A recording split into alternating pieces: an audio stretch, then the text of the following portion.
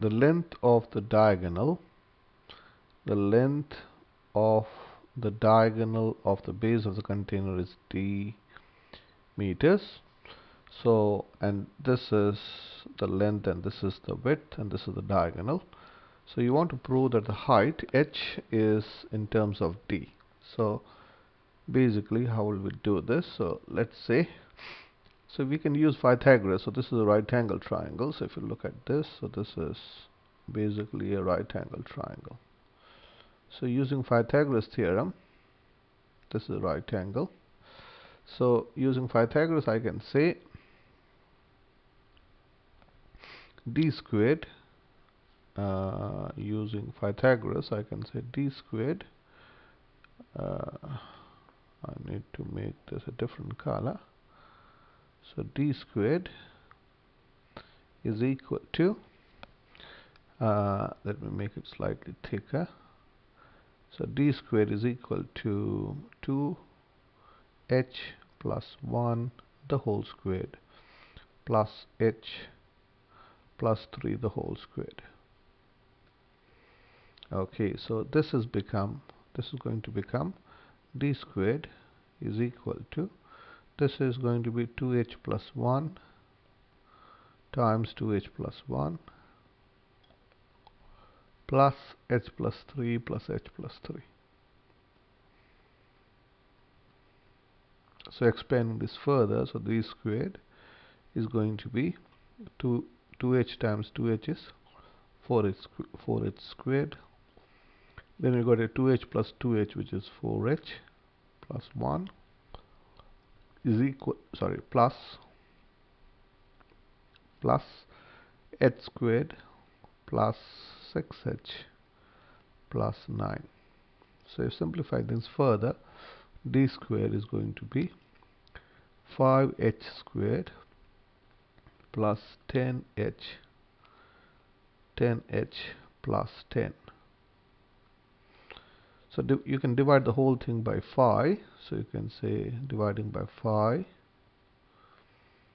So this will become, this implies we can say h squared plus 2h plus 1 plus, this is dividing by 5, plus 2 is equal to d squared over 5.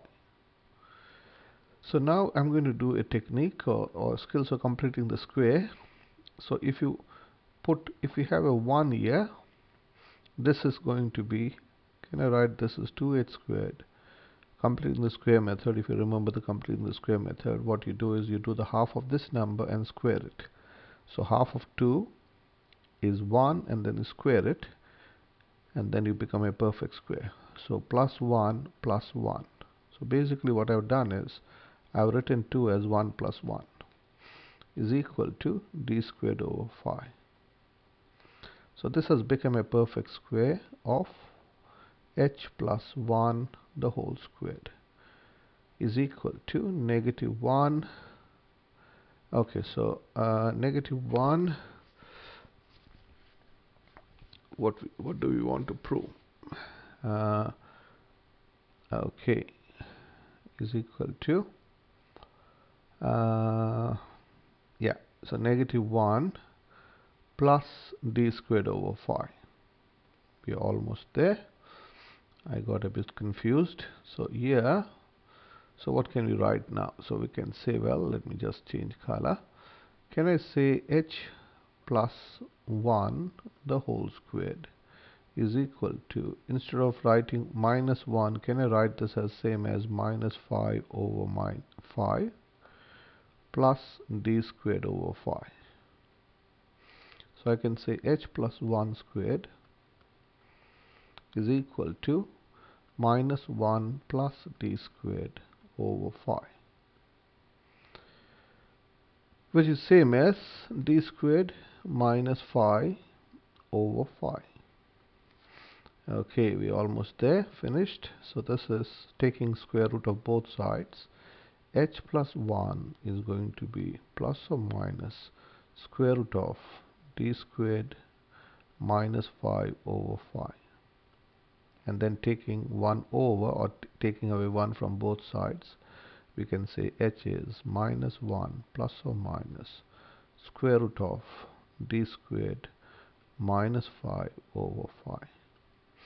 So this is basically, you get confused when you can't see that you have to, this is the most difficult step, okay, to see that you can get this expression by putting 1 plus 1 instead of 2, and to see that this is a perfect square of h plus 1 squared. So let's see whether we got that answer what we needed. Yeah, that's what we want. H is minus 1 plus or minus d squared minus 5 over 5.